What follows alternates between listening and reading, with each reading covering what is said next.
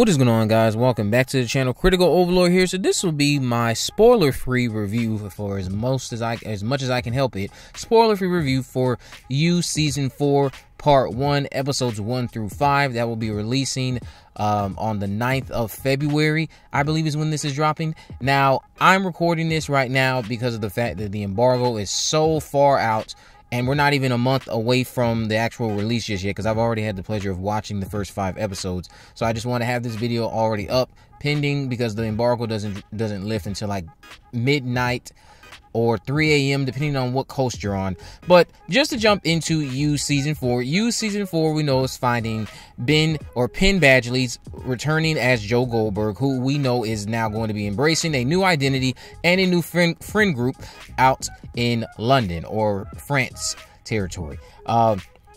He's left the States is pretty much what I'll say, as we all saw being teased at the end of Season 3. So Joe Goldberg is posing as Jonathan Moore in this season, a professor in London.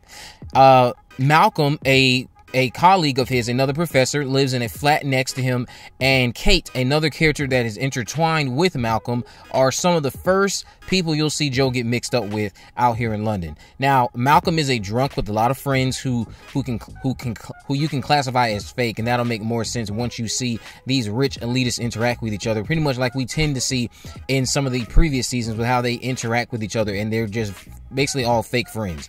Joe is trying to be on a European holiday, as he calls it, so his thoughts about Marion seem to keep him at bay, but the temptations around him end up being too much.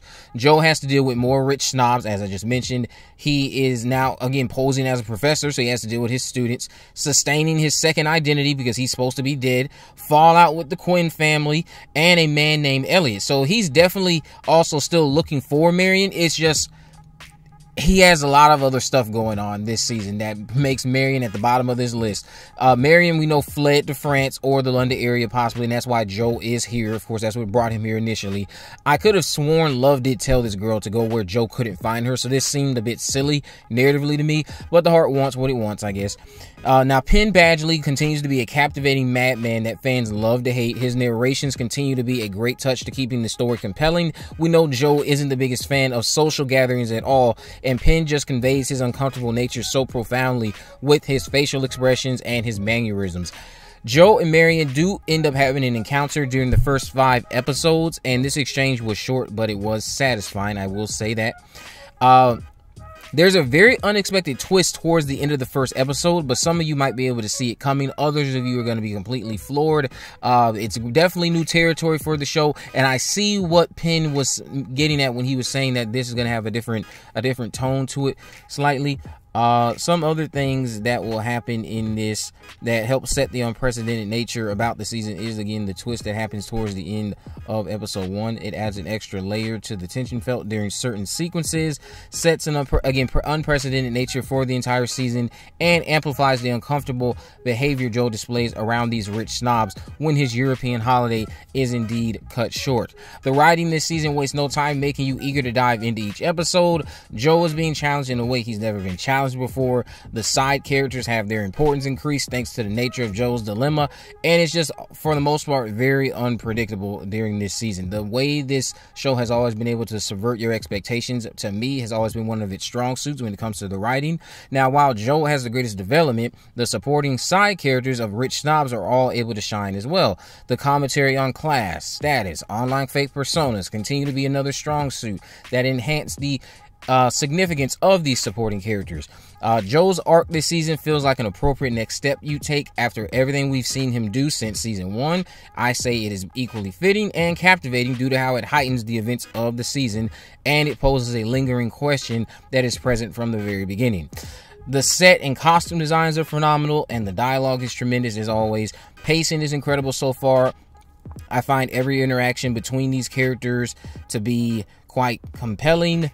And the consistent tension and suspension between the cast aids the story in just remaining appealing.